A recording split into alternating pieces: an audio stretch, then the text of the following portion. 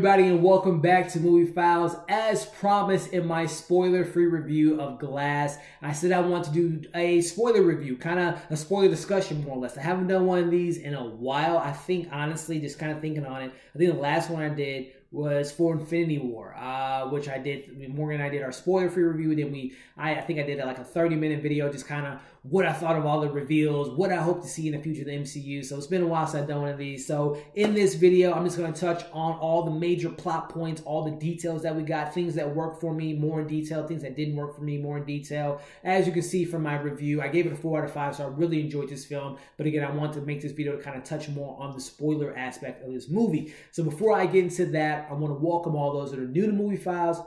If you haven't already, hit that subscribe button, as well as hit that notification bell. So once we're making new videos, you get a little notification saying, hey, Movie Files has made another movie review. Movie Files has made another trailer reaction. So definitely hit that notification bell so you can stay updated with all that content that we give to you guys. So with that, let's talk about Glass, the spoilers, kind of recapping the movie. The film starts off, we see Edwin, who I just loved in this movie, kind of talking to the cheerleaders that have been kidnapped. This film takes place 3 weeks after Glass.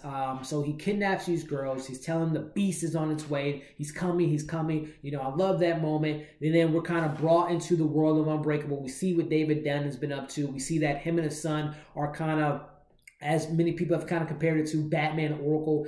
Joseph's in his ear telling him, hey, Dad, there's some stuff going on over here. He's the overseer of Philadelphia. So we kind of see what they've been up to in the last, 19 years, which I thought was a really cool kind of way of getting us up to speed to what he's been up to. We see, David with the, recommendation of his son not to, take a day off or two, Dad. We're going to find the Horde, but take a day off or two. He doesn't do that. He looks for the Horde, aka the Beast. In doing so, he runs. He's going on a walk. He bumps into Edwin. He sees where they're at. They have this really great standoff. Also, let me backtrack. There's a pretty cool cameo with M. Night in this film. It's a really cool cameo in my opinion because it touches on one character in both of the movies, Unbreakable and Split. In Unbreakable, M. Night plays the guy at the stadium. He makes a reference to that, and also he's a security guard in Split. And he says to Joseph, "Hey, I want some cameras because some people were murdered in my apartment building," which calls back to Split. So I thought that was cool. But going back to the timeline, the story, we see this standoff between David Dunn as the Overseer and the Horde as the Beast. And I love that moment, that scene. It's like two titans going head to head. I thought it was really well shot and some really cool action that we got. First time we saw like kind of hand-to-hand combat per se, because in Unbreakable, we see David choking out that serial killer, but nothing, there's really no combat action in Split. Obviously, we got some action, but not like hand-to-hand action. So I thought it was really cool that we get that. The battle was cool. We see how they end up getting captured by Dr. Staple. They fall out of the window. She tells them she knows who they are and brings them to the institution, which, we get all that stuff there, which to me, like I said in my non-spoiler review, the first act is more of a Split movie to me, just because how it opens. The second act is definitely more of a Unbreakable movie because it gets a lot of dialogue. We get those personal moments in the institution. We obviously see what Mr. Glass has been up to. He's been sedated, as they think that they sedated him, but he's been, as we see in the movie, it's been revealed, he's been hiding his medicine, which was a little weird that when he opened up, he revealed, it was like, to me, it looked like it was like a month's worth of, pills that they thought that were sedating him. But anyway, that's a little nitpick, but we see that he's been playing them the whole time. A lot of people were complaining like, well, how did he know that, David Dunn and the Horde, we're going to come here? Obviously they showed in the film that he's been sneaking in and out of his room.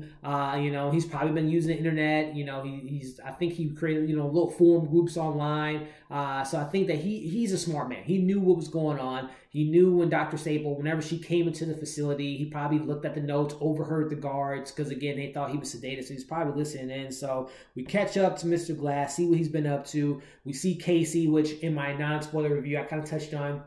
I love Anna Taylor-Joy, but I thought she was just so underutilized. We see that she's in high school. It's been 3 weeks removed from Split. And to me, she has this foster family, and she's just, she was her character, obviously, when she was a young girl, she was molested, as it was implied in Split, and it just has a horrible life. So I would assume what M. Night was saying was she's a girl that has been able to mask her pain. So I can see that, but again, I just thought her character should have. It didn't really dive into where she's at mentally. You know, she obviously wanted to go back to talk to Kevin. They had that moment, which was really cool. You know, when she's just like, hey, you know, Dr. Stable tell her, you know, you need compassion to bring out, you know, we want to help these people out. But again, I thought Casey was just kind of underutilized. Long story short, we see, you know, Mr. Glass knows that David and, you know, Kevin, the Beast, is there. He infiltrates the whole situation, manipulates it all. We get the, you know, the whole idea of the tower. He wants the world to see the superheroes, which I thought was really cool because in superhero movies, we get that big standoff. We get Infinity War. We get the Battle of Wakanda. We get the battle on Titan, you know, with Venom. We get the battle on the space station, you know, with Spider-Man Into Spider-Verse, you know, all these grand finales. But I love that M. Night's like, no, this isn't that type of superhero movie. We're going to just fight in a parking lot. This is what it is. But at the same time, it plays into Elijah's plan. The cameras were all placed there. I thought that was great. So the showdown was really cool. Talking a little bit about the twist. So the big twist, number one, you know, kind of going into some things that I liked and didn't like about the big twist. And I'll kind of touch on some other things. So number one, we find out that, and I'm looking at my notes here because I don't want to miss anything. So we find out, which is really cool. I wish I wrote this guy's name down. In the weeks leading to Glass, I've been watching a lot of videos. I watched the movies, and I think that was so beneficial of watching Unbreakable, Split, and then going into Glass. I watched them literally within 24 hours. I watched both of those films, and I went to Glass, and it just made the experience so much better for me personally. It was emotional for me when we find out, you know, when obviously, and I'll touch on this, when David dies, you know, David Dunn dies, and you have that moment when he tells him shush, you know, and Unbreakable. I thought that was a really powerful moment. But anyway, kind of going into some things that, you know, that worked for me in that finale is, you know, the twist is we find out that, and again, I'm all over the place, but I watched a video on YouTube. This guy who has a huge channel. I wish I wrote his name down because it was a great video. He had mentioned that it would be interesting if Kevin's dad was on that train that was derailed and Unbreakable. It was a quick thing that he kind of mentioned, and this was like a month before the movie came out, so he hadn't seen the movie, but it was a theory that he came up with, and I'm like, that would be pretty interesting. And lo and behold, that was our first main twist, that Kevin Wendell Crumb's dad, Mr. Crumb, was on the train. Obviously, it was mentioned that his dad wanted to get a therapist to kind of help his crazy-ass mom who's been torturing him, but he was on that train, which was derailed. That was a really solid twist because a lot of people were complaining, oh, the title is Glass, you know, but some critics, some people I know saying that, well, Mr. Glass doesn't really do that much per se, but I think it's the complete opposite. I think he's a pivotal character in this movie. Obviously, he, as that reveal shows, he is responsible for creating the Overseeker, for creating the Beast, and if it wasn't because of his actions, terrible actions, but if it wasn't for what he did, we would never have these two characters. And he says that to Kevin and the Beast. He says it to the Beast because at that point they're teaming up and everything. But I like that reveal. That was a really cool twist to me. And again, I love the showdown that we didn't. That M. Night Shyamalan was like, no, we're not going to go to the tower and have this big standoff and people, you know, big fighting scenes. We're going to take it to the parking lot. I really love that. Some things that also worked for me in that big twist was the actual reveal that Sarah Paulson, you kind of saw it coming, but Sarah Paulson she's not a villain per se, but she's a part of this organization that they never really mention. I don't think they say a name or they have a name for them, but they look like the goddamn Illuminati. That was kind of a silly part to me, where every time they meet, they have to meet in public places at restaurants, and you know, they're like pretending to have conversations, and once whoever's not part of the organization leaves, then they're like, okay, let's have our meetings. Like, why not just go to like a secret hideout that doesn't require you to be in public? But I don't know. It was just kind of weird. But anyway, we find out that Sarah Paulson is kind of the I wouldn't say she's a leader, but she's someone that has compassion for these superheroes and villains. She wants to convince these people that they're not superheroes or villains. And if she can't convince them, their methods are to kill them, which is interesting. Again, I don't know why they can't just capture them and maybe put them in kind of a, you know, like we got in Captain America Civil War, and also in the comics, you know, they have that isolated kind of place where they put supervillains in a super maxed out type of situation. I don't know why they couldn't just do that. But anyway, their thing is we're going to try to humanize them, convince them they're not superheroes, convince them they're not villains. They've been doing this for 10,000 years or whatever. So I like that aspect. That was pretty cool, that twist. So the two twists that we got so far in the finale worked for me. The part that really kind of didn't sit with me well in that finale, I have to say, is our characters die. I mean, sure, villains die. I imagine Glass is going to die because he served his purpose. His message was, I want to get the word out there that superheroes exist, supervillains exist. He did his job. His storyline, his arc wrapped up perfectly for me. But I didn't see the need for Kevin. You know, he has that moment with, Anya Taylor-Joy at the end. I didn't see the need for him to die. I really would have...